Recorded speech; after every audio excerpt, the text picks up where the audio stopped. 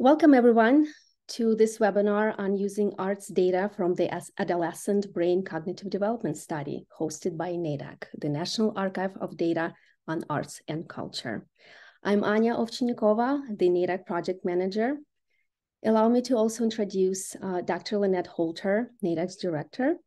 We both are delighted to have you all here with us today for this webinar. I would like to say a few words about our archive.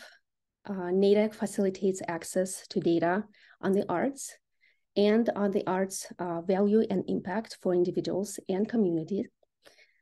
Funding for NADAC is generously provided by the National Endowment for the Arts. And thanks to the NEA's support, researchers and policymakers and the general public can all obtain data from NADAC entirely free of charge. Currently, there are 169 studies in NADAC. That's over 90,000 arts-related variables and more than 1,000 citations to data-related publications. And now I would like to extend a warm welcome to Sunil Iyengar, Director of the Office of Research and Analysis at the National Endowment for the Arts, who will share a few opening remarks and introduce our presenters. Yes, thank you very much, Anya. And thank you everyone who's joined us today. We look forward to a really exciting presentation and discussion. And do please enter any questions in the chat as they emerge.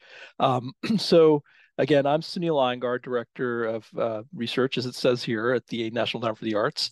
And I have to say, ever since we established NADAC, or the National Archive of Data on Arts and Culture, several years ago, it's grown very steadily and accumulated a lot of great, largely, I would say, cultural economics kind of data. A lot of great arts data sets, qualitative, quantitative, but I would say the majority of data sets in there are really policy-related data having to do with, oftentimes from federal data partners or others. And a lot of variables that I know of people who study, particularly econometrics and those kinds of aspects of the arts, tend to delve into. What we have today is something quite different. I'm very glad we can bring it to the forefront. One of the other data sets we link to through NADAC is the one we're going to be talking about today, having to do with the Adolescent Brain Cognitive Development Study, which is a fantastic example, I think, of government investment in a longitudinal data collection around, in this case, as of course, teenagers, and as they progress into older adolescence and young adulthood. And so we're glad to feature this for a couple of reasons. One is, of course, the data themselves are very rich and have, as you'll learn, arts variables in them to learn about and how that relates to the study. But also because this taps into a growing area of research investment for the NEA and its federal partners, for example, the National Institutes of Health, specifically on the arts and music in particular as it relates to childhood development and in fact, adolescent development and growth, and I would say human development more broadly, and health and well-being. So if people are interested in learning more about some of the NEAs and our partners' most recent investments in the space around music and health in particular, one of the places you can go is another resource center we have called the Sound Health Network, which is maintained at the University of California, San Francisco. And if you go there, through their website, you'll learn a lot more, and you can get there through arts.gov too. You can learn a lot more about not only some of our research, but other opportunities such as this to engage with data and practitioners at this intersection of arts and health. So without further ado, I'll just introduce, if you can go to the next slide, our speakers. And first of all, I'm really proud to have Dr. Gaia Dowling here. She was the one who introduced the NEA to the possibility of becoming a federal partner on the ABCD study, and we're glad to participate in that respect. And she'll talk about the ABCD. Dr. Dowling, it's been really a pleasure to follow how she's managed and coordinated this massive study at the federal level. She's, in fact, the director of the ABCD program. She has previously served as a deputy director of the Office of Science Policy and Engagement, Education, and Communications at the National Heart, Lung, and Blood Institute, and the Chief of Science Policy at the National Institute on Drug Abuse. And I should have said, this is a study that is out of the National Institute on Drug Abuse. That's where Gaia works as part of the National Institute of Health. I've realized she's had a lot of experience elsewhere at NIH. I just mentioned one of the other institutes, but she's also worked at previously at the National Institute of Mental Health, and indeed at the worked at, I believe, the National, working at research on the Parkinson's Institute prior to joining NIH, and working also at the National Institute of Neurological Disorders and Stroke. So a very long and illustrious pedigree. I'll skip over that, but looking forward to that, hearing you talk about this, Gaia. And of course, Dr. John Iverson, who's, I think, one of the leading lights in research on the arts and childhood development. We're very proud to invest in some of his work as part of an NEA research labs program, labs grant. And he's now he's a cognitive neuroscientist at McMaster University, and of course studies music in the brain. He, of course, as you'll hear, taps into the ABCD study to good effect. And he's also directed something called the Symphony Project, SIMPHONY, and co-directs the EARLY Project, EARLI. Both are sort of studies longitudinal studies having to do with early childhood music and music training. I should say that at McMaster Institute, and he previously was at UCSD, where that work is being done. But at McMaster, he's an associate professor in Department of Psychology, Neuroscience, and Behavior, but he's also a member of the McMaster Institute for Music and the Mind and the Live Lab, which is a really cool lab. Just to note that it's I think the world's first kind of concert hall setting for neuroscience research. Some of you may know about that work. So anyway, lots of great stuff here to hear about, but in particular, we're focusing on the ABCD study and related data about the arts and how researchers can get engaged with it. So thank you very much. Would you like to go next, Gaia? Yes. Share screen.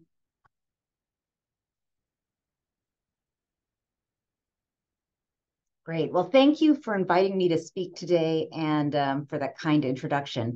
I'm going to give an overview of the Adolescent Brain Cognitive Development Study, and then John will delve deeper into the specific measures that may be of most interest to this group.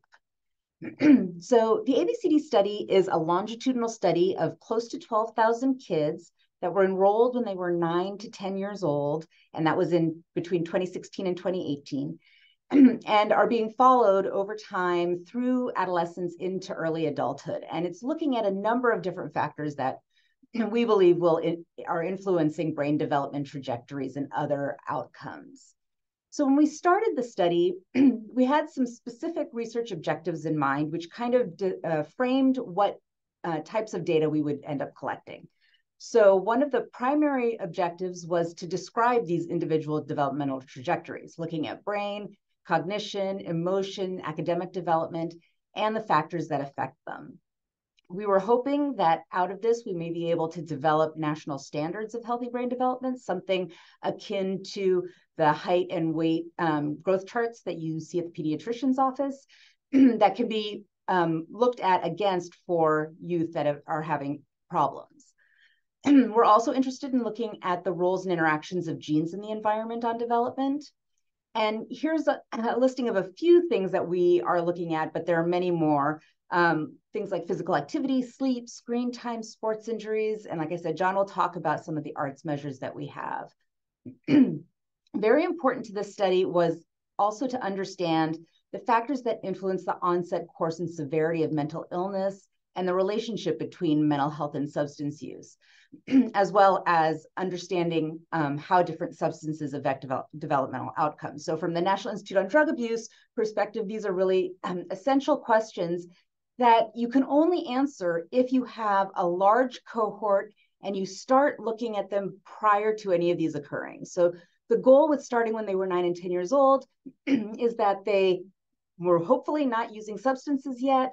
Mental health problems tend to emerge during adolescence, so hopefully it would be before that. So we could get a good picture of the child prior to these things happening, and then if they transition to mental health problems or substance use, then be able to see the impact on the brain and other developmental trajectories. So how did we do this? We recruited, like I said, close to 12,000 youth and a caregiver from 21 research sites across the country. So you can see them here. We have, in addition to the 21 research sites, we have a coordinating center and a data analysis center at the University of California in San Diego. Most of the recruitment was done using a school-based strategy. So each site was received a list of schools in a catchment area around their site. And they would invite all of the kids at the time were 4th and 5th grade to come and participate in the study, and then people would self-select to join the study. And through that method, we were able to recruit about 10,000 kids. One of the reasons we did it that way was to be able to, over the 2 years that we were doing enrollment, adjust which schools we were talking to ensure that we had a diverse cohort. Because even though this study is not nationally representative, it does reflect the demographics of the country, and I'll get to that in a second. In addition to the school-based recruitment, we wanted to, because of this interest in looking at genes and environment particularly, we wanted to have a subset of the cohort that were kids of multiple births, so twins and triplets. So we did worked with twin registries in 4 states, in Missouri, Minnesota, Colorado, and Virginia, to enroll twins and triplets. And we have about 2,000 of those families in the study. So in terms of demographics, we have close to 50% boys and girls sex assigned at birth.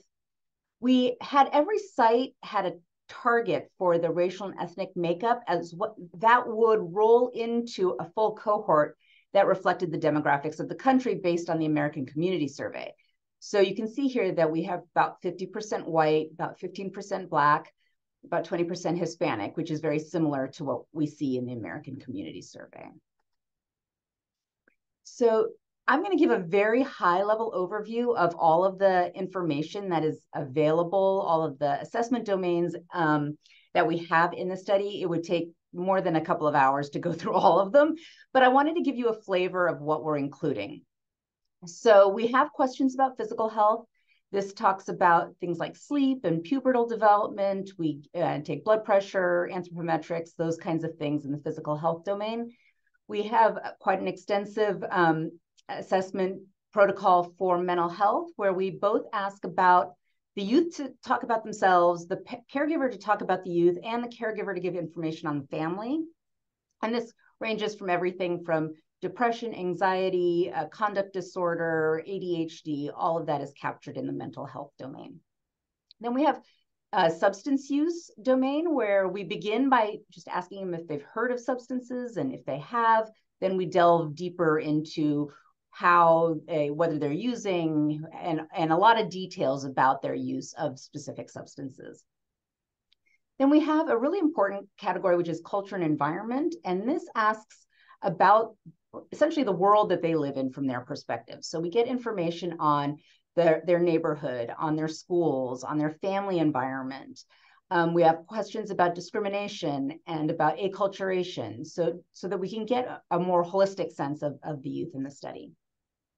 Then we have a neurocognitive battery. So we have a number of cognition tasks that are focused on learning and memory, attention, impulsivity.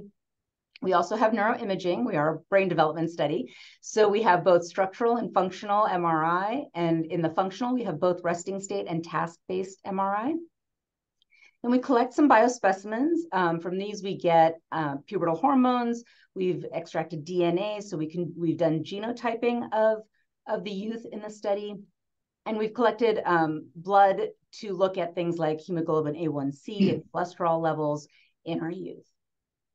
And then about 2 years into the study, we started to have Fitbits go out to each of the youth for about 3 weeks a year to collect objective information on activity as well as sleep.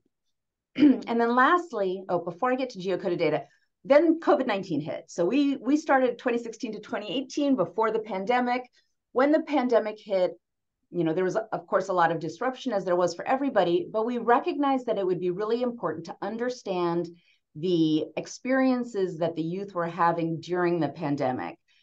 So things like loss of employment, food insecurity, the schools closing, all of that information, because any long-term outcomes that we're going to be looked at should be looked at through that lens. And then the last thing I want to talk about is the geocoded data. So we use residential history derived data to link to external data sets to better understand, again, the environment in which the youth are living. So this is not individual level data. It is in the sense that it's based on where they live, but it's not about them necessarily, but it is about the environment around them. So we can get information like population density, road traffic, air pollution, green space. We also have things like amenities. So are there arts organizations around them, things like residential segregation. And we get information about the schools that the kids are actually in, so we understand the context in which they are growing. So the goal was to do that pretty extensive protocol starting when they were 9 and 10, and to repeat it every other year. And then in the intervening year, we ask a much smaller set of questions. We don't have any brain imaging, but we want to understand what's happened to them in the past year. And then every 6 months, we have a phone touch-in where we talk briefly, maintain contact, and ask some questions about initiation of substance use, for example.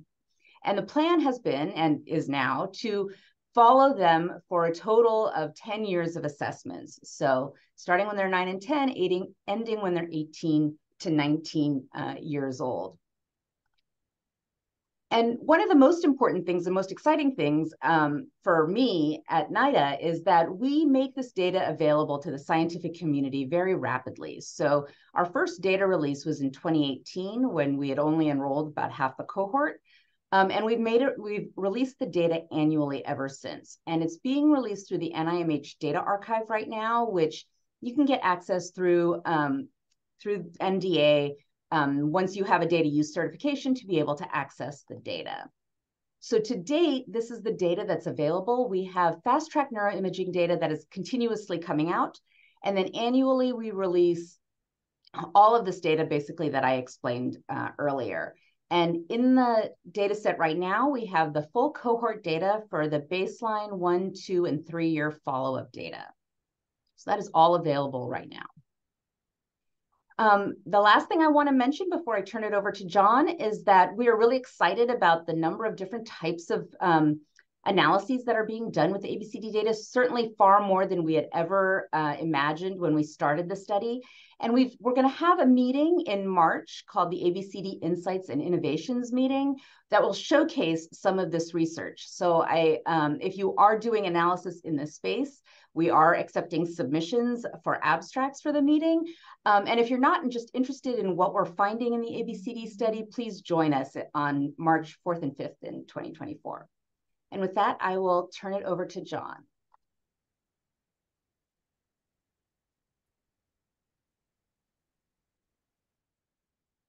Thanks so much, Gaia. It's a real pleasure to be here. Let me turn on my video. So appreciate the invitation. So yeah, I'm going to talk a little bit more specifically about arts measures in ABCD and what we've been doing that. To start, I just wanted to acknowledge my collaborators and the generous funding of NIH and the NEA. So some of the questions that have really interested our group are, how can arts experiences be best used to enhance development of each individual? How can arts experience be best used to promote health and address developmental disorders? And also, how can the neuroscience research provide a foundation for rational approaches to how we integrate arts into development? So as Gaia has talked about, we're at a time of great opportunity because of studies like ABCD, which are large-scale studies of neurodevelopmental trajectories. And as she mentioned, this is giving us, the potential to define growth curves of the brain and then also understand how different experiences might affect those. So this is cross-sectional data from a previous study, cross-sectional data, which means each point is a single individual from age 2 to 22. Just broad measures of cortical area, cortical thickness of the brain. What ABCD enables us to do is to take each of these points and then track a trajectory over time and see, whether individuals keep on with the mean, go higher, lower, and so forth, and what factors might affect those trajectories. So our larger objectives are to describe the relationship between music engagement and brain and behavioral developmental trajectories in childhood and adolescence. And to do that, we've leveraged several studies, Pling, which was a predecessor of ABCD, and then, of course, ABCD, which have very rich characterization of brain, behavior, demographics, and genetics. And my personal crusade has been to really see this as a great resource. We're not at a point in our sort of development of science funding that we're about to fund 10-year studies of tens of thousands of kids about arts alone, right? But the fact that these studies are going on means that we can really piggyback on them and leverage them to ask questions about arts. And so one of my kind of crusades has been to try to enrich these studies with as much detail on music and arts phenotypes as possible to create really a long-term resource for the whole field. And so this kind of time span has been spanned by several studies, including Pling, which is really the direct predecessor to ABCD, and then ABCD, and as well as some small-scale studies funded by NEA, where we're looking at younger children and actual direct interventions, in contrast to these other studies like ABCD, which are observational. So what about arts experience in ABCD? It's captured largely as part of something called the Activities Questionnaire, which is a pretty detailed questionnaire given to parents, which includes detailed information about participation in a wide range of activities. Sports, of course, many different sports, but also performance in the arts, music, dance, drama, visual, and crafts. And specifically, this is active engagement. So this is learning, lessons, playing in bands, creating art. And for each of these activities, there are detailed measures of the context in which it is happening, and as well as the intensity of the involvement. And this is part of the annual questionnaire that Gaia mentioned. And in addition, there's a little bit of information about listening to music as well as reading. Sort of one of my triumphs was to add a couple of questions to the ABCD study about music listening, not only the amount, which is high and getting higher, as you can imagine, but also a few questions about how the participants use music in their everyday life, whether it's for motion regulation or while studying. So one really nice thing about the study is that music engagement is highly represented. And here's a plot from the baseline data of the percent of participants endorsing each of these different activities. And you can see music is the highest. And this pattern has remained quite stable throughout the study. So in the baseline, it was about almost 40% with some kind of music involvement.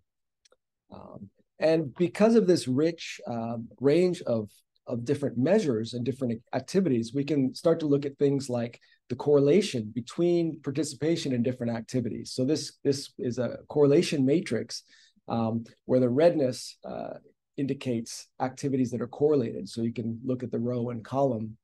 I just want to give you an impression here, but this has been clustered into activities that tend to cohere together. So you see, for example, traditional sporting like baseball, basketball, and football. Now, the arts activities are spread around in this matrix. And music, you can see here, correlates with not only arts, but many other sports as well. So this is just a broad overview. More specifically, we can look at intensity and context. And I'm focusing on music because that's my own personal interest. But again, we have this information for dance, visual arts, drama, and so forth. We can look at the age started. We can look at how over the different time points. In the latest data, there's actually 5 different time points of For example, the intensity of hours per week of engagement. We see how that is growing over time. We can keep track of the cumulative hours of music engagement as children age. We can look at the context in which it is engaged in, so school, outside school, private lessons, and self-study. And finally, this newer questions I mentioned about music listening. Here is an example from years 3 and 4. Year 3 was when this question was first started being asked, when kids were about 13. How we can actually see that a lot of kids listen to music while studying, and that amount is growing, as we see by the black outlined bars from year 4. Just very quickly go through a few results. I would not call any of these conclusive, but just to give you an example of how we might use the arts data in ABCD to get at other interesting questions in behavior, brain, and relating to genes and environment. So this is kind of a busy figure, but we can look at associations between activities engagement with other measures such as global cognition. So for example, this matrix here shows the regression coefficients between arts, music, soccer, and sports with some general cognitive measures like fluid and crystallized intelligence and a couple of genetic quote unquote risk scores for IQ and educational attainment. And we see an interesting pattern that arts and music particularly are particularly highly correlated with crystallized intelligence and fluid intelligence as well. The fact that soccer and sports are blue means there is a negative correlation, but you notice with these asterisks, that indicates the statistical significance. So in fact, while these look kind of opposite, they're not significant. So it's not we can't make a really clear dichotomous conclusion about any of this. And this is purely correlational data as well. So we don't know necessarily the direction of the influences. But to give you a sense of the strength of the impact is also very important to look at.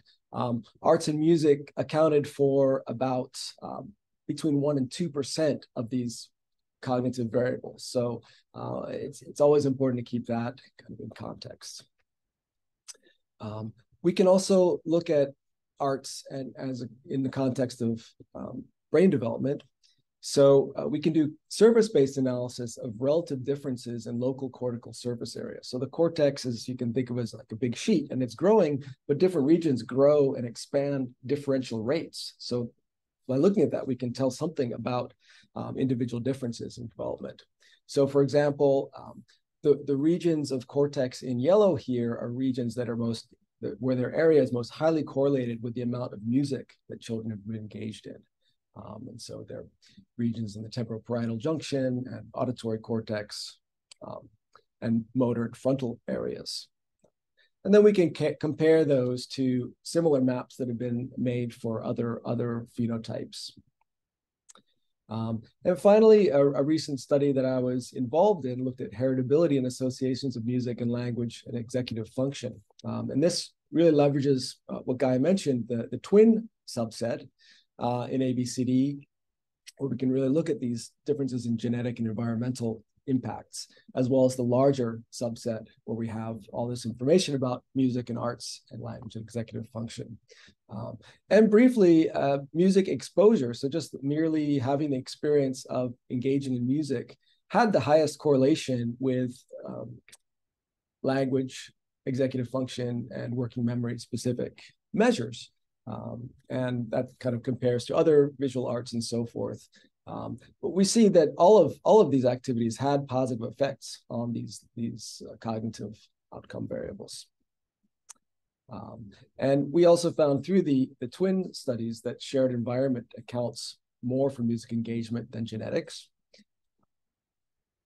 So finally, kind of an ongoing goal is to further enhance the music phenotypes in the ABC study by developing an online musicality test battery that we hope might be accepted to be included as an optional part of the study to get more fine-grained information about musical phenotypes.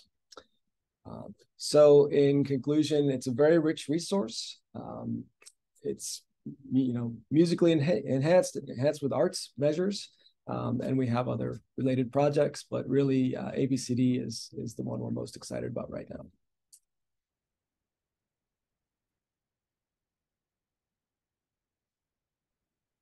Okay, thank you. Thank you so much. And we're gonna see if we have any questions from the audience. We do have one. This one is for John.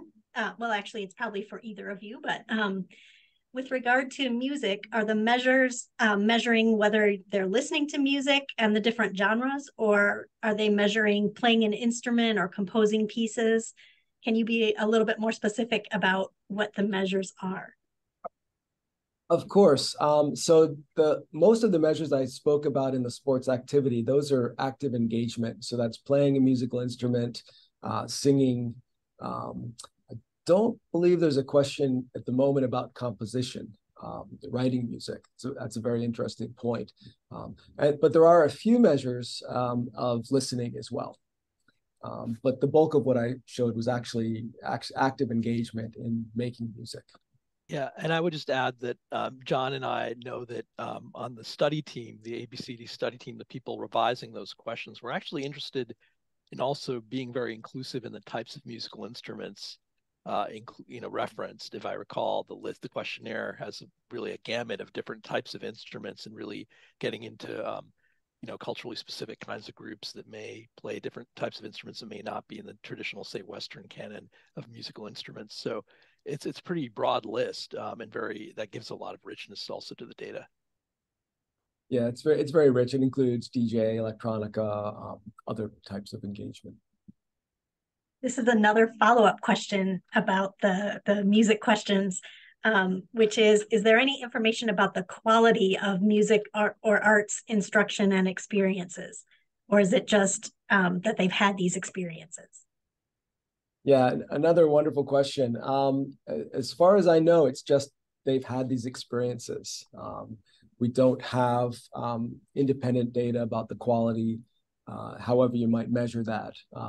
The only thing we do have is some measurement of the site in which the activity occurred, whether it's within school or outside of school and in private lessons. And there's some very interesting patterns there, as you might expect.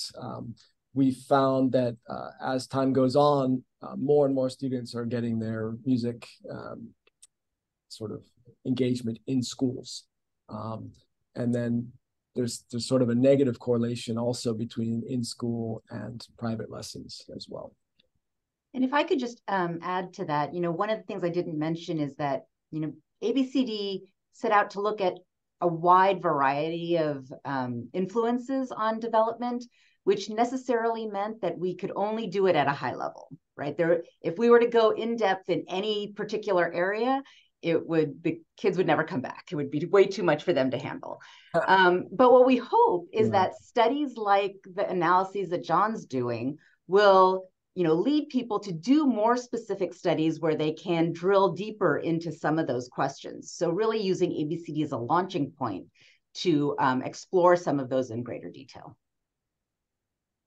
Thank you. That's actually a perfect lead into the next question, which is, are there any data in the ABCD that relate to trauma experiences or exposure, or risk-taking behavior? Yes, quite a lot, actually. So we collect information from the parents when they were younger, from the parents about traumatic events. And as the youth have gotten older, we've transitioned to asking them about them. And they range from moving, changing schools, to losing a parent, to abuse, physical abuse. So we do collect quite a bit of that information. And then with respect to risk-taking, absolutely. I'm from the National Institute on Drug Abuse, so that's very important for what we are interested in. So we do have a lot of information about, like I mentioned, substances, but also, now the kids are now about 15, 16 years old. So we're getting information about driving and the circumstances around that. As they get, as they mature, we're also asking questions about safe sex and, how they're approaching romantic relationships. So that will be included in the data set moving forward. Great. Lots more questions coming in. So I'm just going to kind of keep moving on. This one I think is specifically for John, asking, do most of your analyses control for SES? Thanks. Yeah, that I omitted that slide in my haste, I suppose.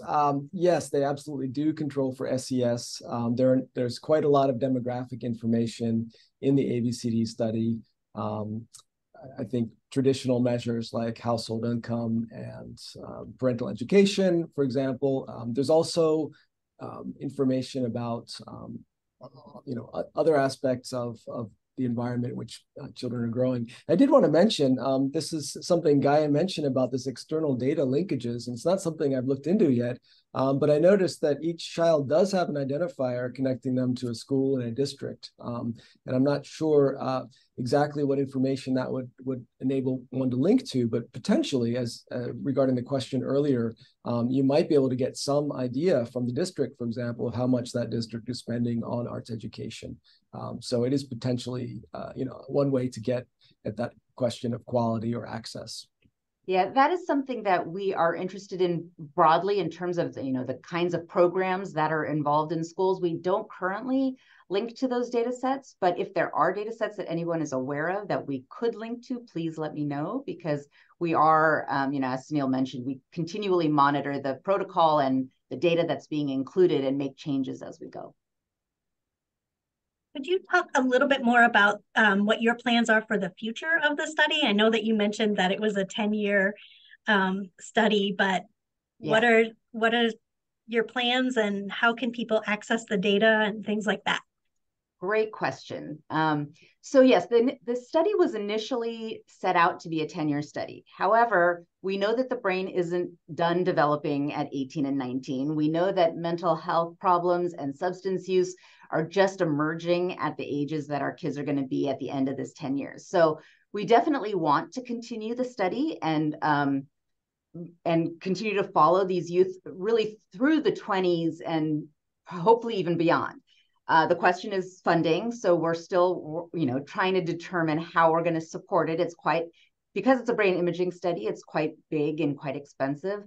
But we think that there will be ways that we can extend the life of the study. So we're in the process right now of collecting information about what could be included in a continuation of the study, and are hoping that we will be able to do that. With respect to accessing the data, it's all available currently through the NIMH Data Archive. So I can put some links in the chat for how to get there. It's relatively easy to gain access. Your institution, as well as yourself, need to sign a data use certification, which ensures that you are going to, have the right security. You're going to, take care of the data. Essentially, you're not going to try to identify anybody. You're going to use the data responsibly. When that's signed off on by you and your institution, it goes through a review process, and then you get access to the data, and it needs to be renewed annually. But the data is constantly being refreshed, and so it's a great opportunity to be able to look at that data. Great. I'm seeing lots of excitement in the questions that are coming in. Another question is whether there are findings associated with other art forms like drama, and if that work hasn't been done. Well, sorry, you already answered how to access the data, so you don't have to answer that part. And I'll just put a plug in there that if people want to, I think that's an underutilized aspect of the great work here with ABCD is for the other art forms. We'd love to see something approaching the rigor and depth that John has managed to achieve with the music questions and understanding those relationships to other outcomes. I mean, it'd be great to see that for the other art forms that are represented by the ABCD, and maybe even engage in conversations about, can they be expanded in any way? Thanks. But it's like you guys are reading these questions too. I don't. Sorry, go ahead. I don't mean to, not making any implications about the, relative importance of different arts. Just happens to be that my kind of path has led me to an interest in music. But all that data is there, and I'd be actually very happy to talk about looking at in more detail at the other arts. That leads very directly into another question, which is, how can people think about maybe collaborating with someone who has used these data, or finding someone who might be interested in looking at some of the other art forms?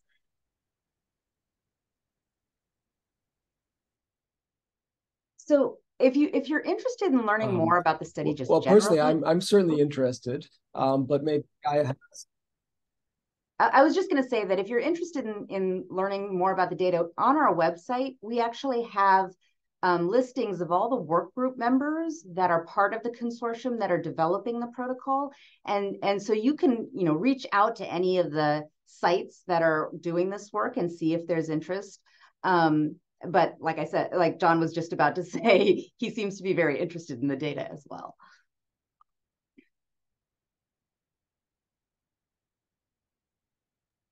John, would you like to add to what Gaia just said?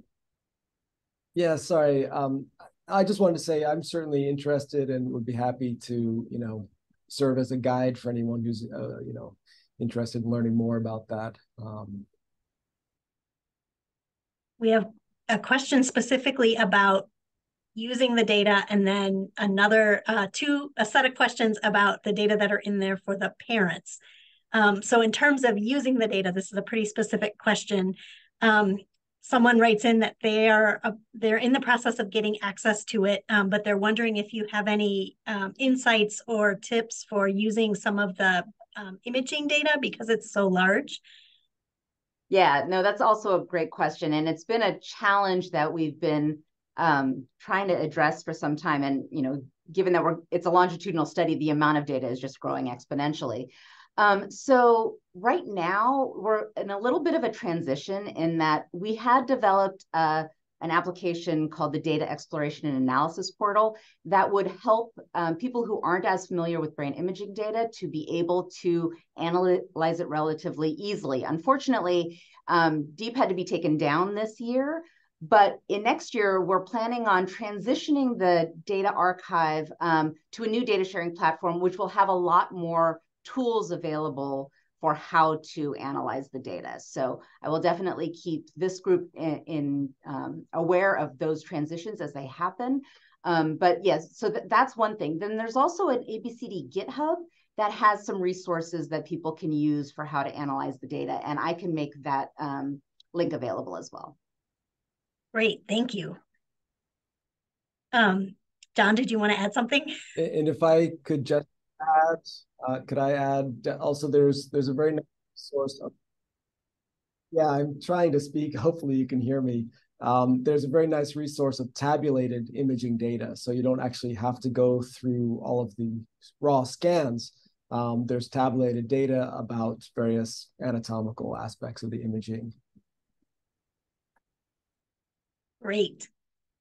Back to questions about the questions. So do the demographic data for the parents include information about veteran or military status or disabilities, or the or the level of arts participation of the parents themselves, or the home environment as a whole? Is that any of that being collected? So I can answer the general questions that, yes, we do have information about the parents in terms of military service and disabilities. We don't have information, I don't think, about the parents' use of musical instruments. What was the other piece? I think I missed part of the question. Disability status or veteran status? Yeah, we do have that information. And in terms of the home environment, we do have information in terms of relationships. So is there conflict in the family? What is the, do the parents or other family members have substance use problems, mental health problems? All of that information is also included in the data set. Great. Oh, here's a good methodological question. What has your retention rate been of your original sample? Great question. We've done an incredible job, and by we, I mean all of the research sites and their RAs really have done an incredible job retaining our cohorts. So our retention rate is about 96% of participants have remained in the study to date, and we're actually, well, 3.5, 4 years of data have been released. We're on our 7th data, or actually 8th data collection wave right now. So the kids are 16, 17 years old. And by retention, I mean that they have not formally withdrawn from the study. For us, if a participant has to miss a year because of whatever circumstances are in their lives, we will bring them in the next year. And so those people we don't consider lost to follow up.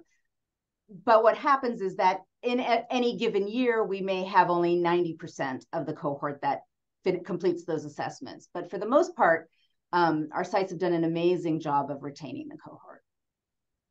That is very impressive. Someone else asked how the genotyping data are being used. So I can tell you that in a lot of different ways. It's kind of hard to answer some of these questions with ABCD because we make the data available to the scientific community, that people are using them in many different ways. John can speak to the work he's done with polygenic risk scores, but there are a lot of people who are looking at some of the differences between the genetics and the environment in which the kids are living in with respect to a number of different variables, because we do have so much in the data set. Great. This isn't related to genotyping necessarily, but I did want to call out, I know we didn't talk about it explicitly, but as it relates to the arts, but one of the things that the study is kind of known for, I think, is putting on the map a lot of the research, edge research on screen time. And that's been something that's really been interesting to watch. And though I don't know enough about the minutiae to be able to, recount it, but there's a lot in there that has made the literature and in fact national news about what this study has found about the risks and benefits. And I think that's a dimension certainly of arts participation and arts engagement we're all interested in as well. So I've been just kind of from the sidelines hoping that we can get to a point where we can have a better array of kinds of, maybe we have some of those questions, but get at some of that information about that as a variable, engagement through screens and media in arts, content creation, et cetera. So I know there's some work on that there, but that's another area I'd love to see strengthened by the research community. Screen time is always a challenge. I mean, obviously it's a huge part of their lives. So we are definitely collecting information about how much time they spend on different activities online or on their phones, in social media.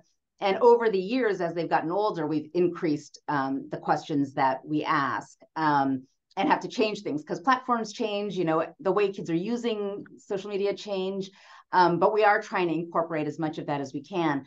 And I'll actually also put a link in for an infographic that we generated last year that highlights some of the screen time results in case you're interested. We have one on screen time and one on sleep, and we will soon be coming out with another one on the impacts of the pandemic on the youth in our study. Fabulous. It looks like somebody is interested in this very thing because just as you were starting to talk, Sunil, a question came in about measures of social media usage. You've answered that, but they're also asking about measures of the use of things like AI generators like Midjourney or ChatGPT. Are those in there as well? Not yet, but it seems like it may be one that we have to add for the next wave of data collection. So this is what I mean. There's always something new that we have to try and incorporate in the future.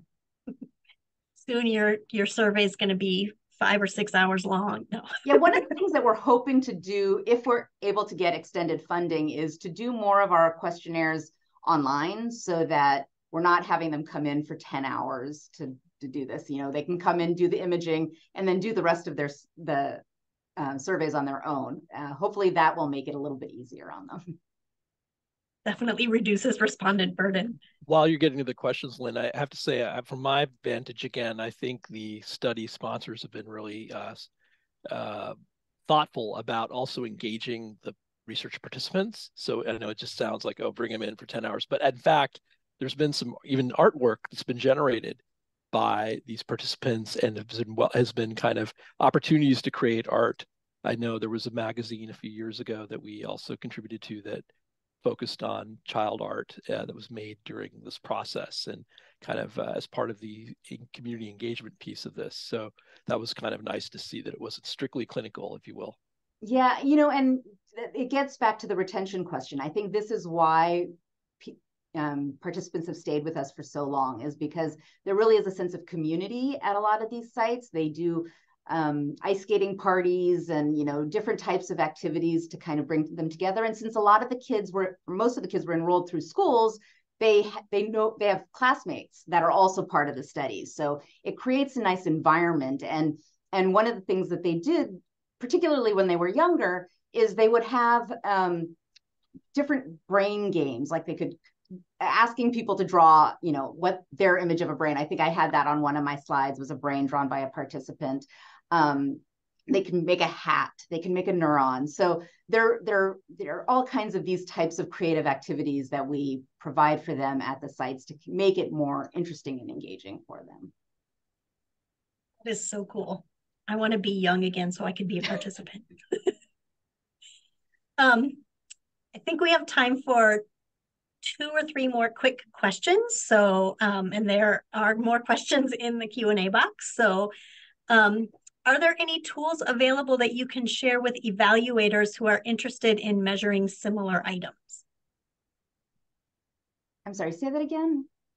Are there any tools available that you could share with evaluators who are interested in measuring similar items? Yeah, so the protocol that we have, we don't have it on the website because we don't want the kids to see it before they come into the visit, but they're all available. You can contact the ABCD Coordinating Center, and they're happy to share any of the protocols that we use. Fabulous. Another technical question. Does the ABCD store the brain imaging data using the Amazon Storage Web Service? This person read something like that on the website and wanted to clarify whether that was true. So the NIMH Data Archive does store data in AWS. When we transition to the new data sharing platform, we're not sure if we're going to stick with that, because there are egress charges for downloading the data, and as the data gets bigger, that gets more difficult. So we're looking into various options to make that data available in the future. As a data archive, ICPSR hears you on those things. Finally, okay, I lied. 2 more quick questions. What type of physical health issues are monitored?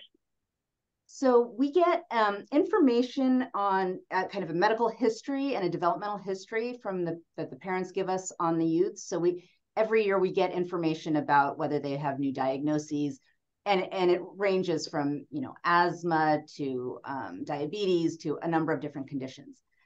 In addition to that, we are collecting data on, we're collecting blood so that we can look at things like cholesterol, diabetes, anemia, and that data is included in the data set as well. So there are some that can be kind of gathered from the medical history. One of the things that we don't have yet that we're hoping to have in the future is electronic health records. That's a big undertaking, so we haven't quite gotten there yet, but that's something that we're hoping to do in the future. Great. One last question. Have you seen any significant statewide education policy changes or advocacy for such changes based on your research using the data set? That's a great question. So one of the goals for me with ABCD is not just to answer scientific questions, but to have that science used for exactly that purpose, to change policy. To date, I haven't seen any policy changes yet, but I have worked with various advocacy organizations to get the science that we are producing into the hands of policymakers for just that purpose. So there have been papers that have looked at discrimination in schools, for example, or the benefit of Medicaid expansion. Those types of papers we really want to get in the hands of policymakers to affect that change. I'll just add that we have a partnership with the Department of Education that we've created for many years now, something called the Arts Education Partnership, which is a research and policy kind of group that does try to champion some of these policy issues, particularly around arts education and access and enrollment in arts education. So I know they are aware of this data set and are excited about the prospects it might have for bearing on some of their recommendations to policymakers. Great. John, did you have anything to add from the music perspective, music education perspective? I'm with Gaia. I certainly hope that this will have impact, but I think the publications are still coming out, so I don't think there's been a definitive music and ABCD publication quite yet. There's a lot of interest, though, in the interactions between music and mental health and music and substance use. So. This has been fascinating. We are at the end of time, so I want to thank you, all three of you, again for participating, Sunil, Gaia, and John. This has been great. The recording will be available on the NADAC website, and for people who are registered, you'll get that in a link. Anya, do you have anything else that I should be saying that I'm not, that you want to say to wrap up? Well, I also wanted to thank everyone, our presenters, and all the participants that joined us today. Thank you so much. And if you would like to be part of other presentations like that NADAC organizes, please sign up to receive our announcements on the website, NADAC website. And I think we have a link in the chat. So thank you, everyone. And we hope you have a great rest of your day. Thank you. Thank you all. Thank you.